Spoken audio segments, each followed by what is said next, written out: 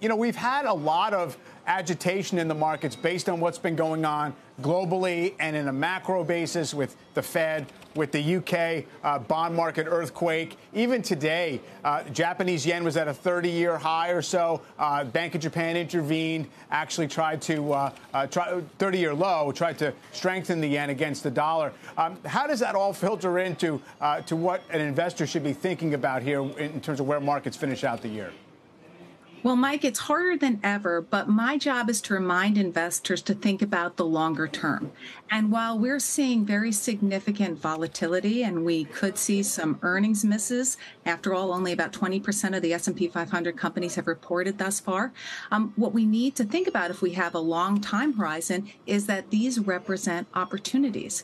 And it's hard to do, but in fact, there can be even greater opportunities when we see the kind of frightening headlines and extreme volatility that we've seen in both the stock market and the bond market.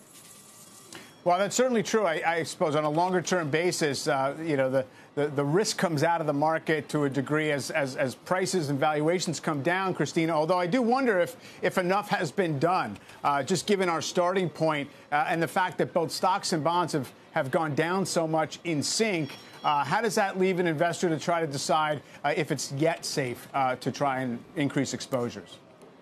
Well, it is very, very hard for humans to pinpoint exactly when to get in. We'll never know the optimal time until it's in our rearview mirror. But what we can do is start to dollar cost average in, recognizing that certainly valuations are more attractive, especially in some parts of the market than others, but that in general, this is a better looking market than it was last year. Now, we have to recognize that the Fed is going to still be a key driver going forward, and we don't know exactly what the Fed is going to do because we don't know what the data is going to tell the Fed to do. But having said that, we can start to move in, start to acquire greater exposure to areas like equities and fixed income, and perhaps enjoy some of the things that have happened this year, like higher yields for fixed income. So it's not easy to do, but for the longer term, it can be pay off in a very, very impressive way.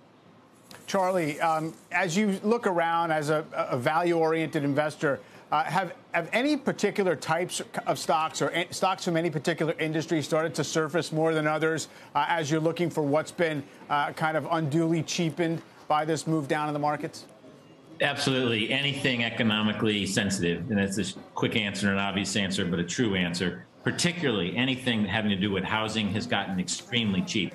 So we're finding names like Mohawk Carpeting and Floors that's trading at 7 times earnings, Borg Warner that makes powertrains for cars trading at 7 times earnings, anything that's economically sensitive. Right now, people are petrified of a recession. I'm not denying that one might come, but we're going to get to the other side of it. And when we do, these are good companies that are going to go back to normal earnings, and they are right now very economically sensitive and very cheap.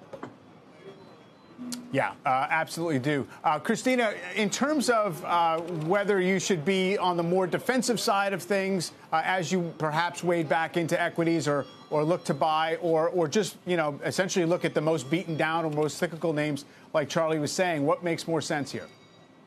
Well, if you're going to be tactical, I think you want to be more defensive in the shorter term. And there are actually some great opportunities that are going to present themselves, especially in the tech space, which is arguably a more defensive part of the stock market these days. But of course, we're going to see the economy start to recover, and the stock market is likely to discount that in advance.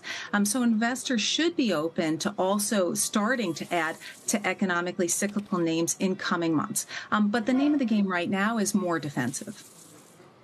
Gotcha, Kristina. Appreciate your time today. Kristina Hooper.